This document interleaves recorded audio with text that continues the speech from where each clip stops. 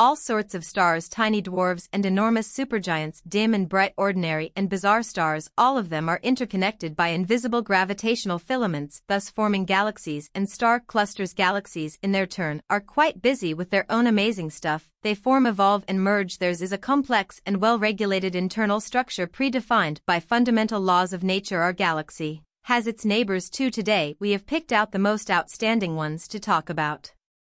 The exact number of galaxies in the universe is not known for certain yet. It is supposedly well over several 100 billion galaxies, may be of all sorts of different shapes. As for the main varieties, they include elliptical, spiral, lenticular and irregular galaxies. There are subcategories for these as well. The Milky Way, for example, is a barred spiral galaxy. Since any galaxy consists of a great number of stars, these objects' masses may reach incredible values. The mass of the dwarf galaxy, Segue 2, for example, is just 550,000 times that of the Sun. As for the supergiant elliptical galaxy IC 1101, it is 1,700 times heavier than the Milky Way. Together with its immediate neighbors, our galaxy comprises what is known as the local group. It includes over 50 galaxies, 3 of which are quite large in comparison to the others. These are the Milky Way, the Andromeda Galaxy, and the Triangulum Galaxy. The diameter of the local group measures approximately 10 million light-years, and its mass is about 3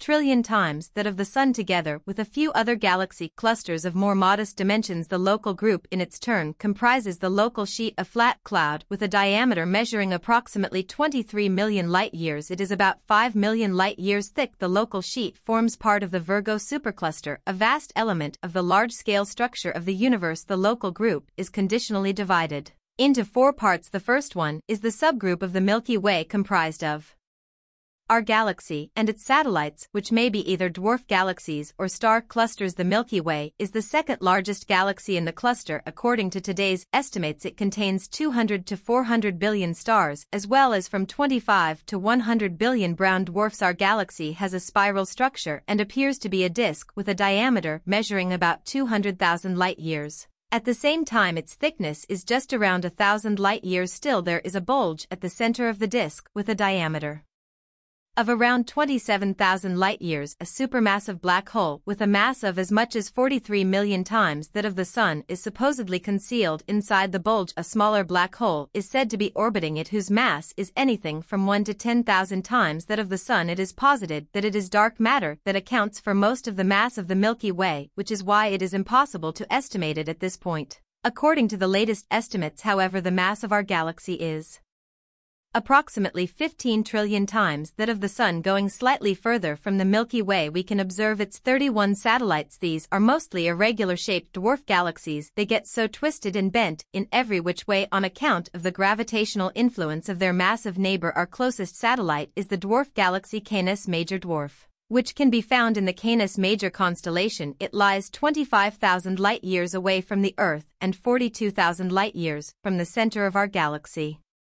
Appearing like an elongated ellipsis, this dwarf galaxy contains supposedly around 1 billion stars, most of which are red giants. Due to the gravitational influence exerted by the Milky Way, the Canis Major galaxy has almost broken apart. Tidal forces had the following disrupting effect: the stars torn out from the galaxy came to form the so-called monoceros ring, an elaborate ring-shaped structure that traps around the Milky Way. Unfortunately, observation of Canis Major Dwarf is greatly thwarted by gas and dust clouds floating between the galaxy and our Earth. The largest satellite of the Milky Way and the fourth largest galaxy in the local group is the Large Magellanic Cloud. It is located as far as about 163,000 light-years, containing approximately 30 billion stars. It has a diameter of just 7 times as little as that of our galaxy. At the same time, the cloud's mass is 300 times as little as that of the Milky Way. The explanation for such a stark contrast is this: the Large Magellanic Cloud does not happen to contain a supermassive black hole in the center. Besides, there are great amounts of dark matter in the Milky Way's galactic halo. The Large Magellanic Cloud is an SBM type, which is in between dwarf spiral and irregular galaxies, even though the gravitational influence exerted over it by its massive neighbors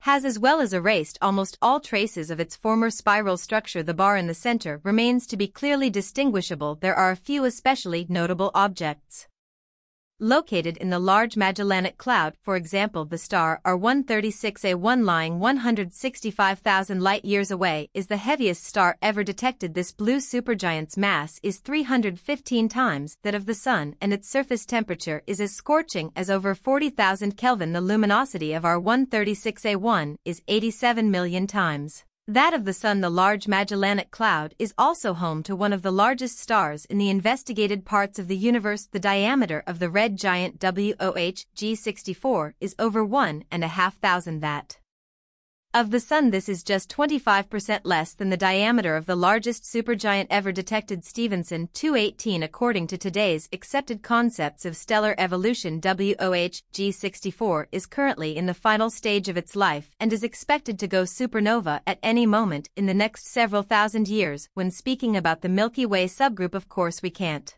but mention the Virgo stellar stream, occupying approximately 5% of the entire sky. It appears as an exceptionally scattered and dim flow of several 100,000 stars on the outskirts of our galaxy. According to the overwhelming majority of scientists, the Virgo stellar stream is remnants of a dwarf spherical galaxy that has at some point almost completely been swallowed up by the Milky Way. Moving yet further, we will soon encounter the galaxy known as Andromeda, or the Andromeda Nebula. Together with its satellites, it forms part of the local group referred to as the Andromeda subgroup. The galaxy lies as far as around 800 kiloparsecs or 2.5 million light-years. We transit the status of our closest neighboring galaxy, which isn't a dwarf one. The diameter of the Andromeda Nebula measures approximately 220,000 light-years, which is slightly more than that of the Milky Way. With its star count of around 1 trillion, there are 3 to 5 times as many of them in it as there are in our galaxy. Interestingly, the masses of the two galaxies are more or less the same at around 1.5 trillion solar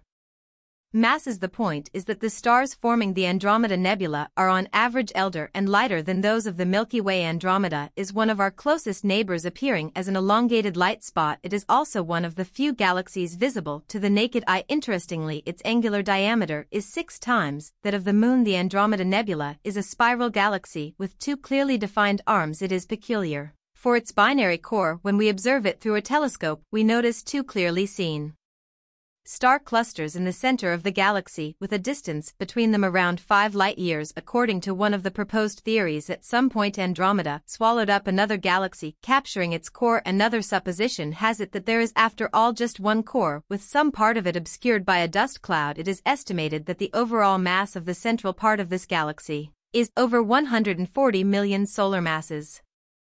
There are approximately 400 globular clusters in the Andromeda Nebula, which is about 2 to 3 times as many as there are in the Milky Way. This means that it probably swallowed up quite a few dwarf galaxies in the past, and the clusters it contains now are the remnants of their cores. Andromeda has around 30 satellites. The ones that stand out are dwarf spiral galaxies. Designations M32 and M110. Some theories suggest that M32 rounded the Andromeda Nebula several billion years ago, leaving a gargantuan hole in its structure. This had a serious effect on M32 as well, with a substantial part of this galaxy becoming Andromeda's galactic halo. The Milky Way is estimated to collide with Andromeda in around 5 billion years' time. Today, it is still quite impossible to model this tremendous encounter and its consequences accurately, but it is bound to be a truly spectacular sight. The third large representative of the local group is the Triangulum galaxy. It is twice as little as the Milky Way in size and has no confirmed satellites, but some dwarf galaxies of the local group may well be gravitationally bound to it. The Triangulum galaxy is not likely to boast a supermassive black hole in its center. The diameter of the galaxy measures approximately 50,000 light-years. The distance between Triangulum and the Milky Way is 27 to 3 million light-years. The galaxy also contains the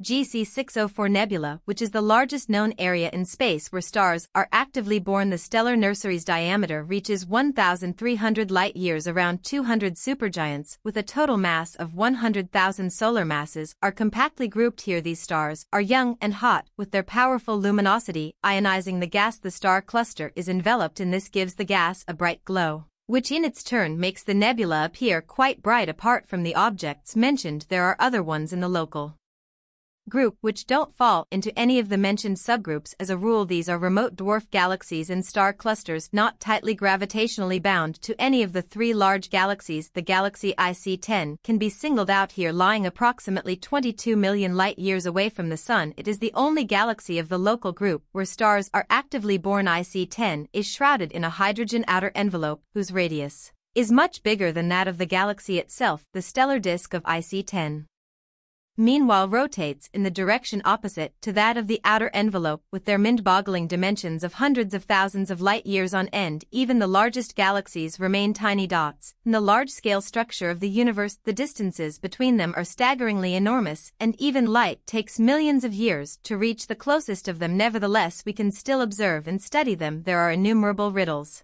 lurking in the cosmos, and mankind keeps solving them one after another with unflagging zest, because every new discovery is just another step in our cognition of the universe.